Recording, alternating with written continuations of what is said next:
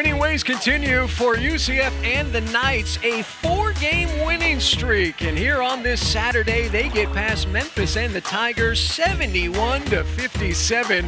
Scott Adams here alongside of Despina Barton, and a big night tonight for senior Diamond Battles as she goes for 25 in the victory.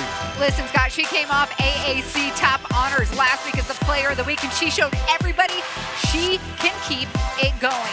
25 points, 5 rebounds, 3 steals. She was the top of that defense, and certainly, we heard it from her earlier today, the defense spurned into the offense. 4 ladies scoring in double figures here tonight for UCF. You see those points off of turnovers. That Knight defense would force 14 of them and make the Tigers pay.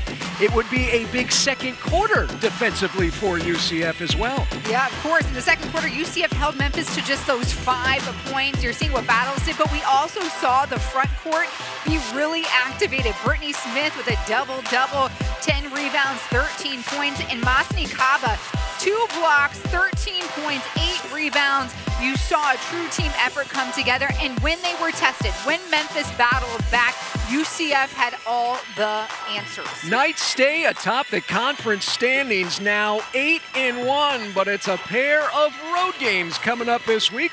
First test comes up on Wednesday. They'll take on the Houston Cougars. But here tonight from Orlando, UCF gets past the Memphis Tigers.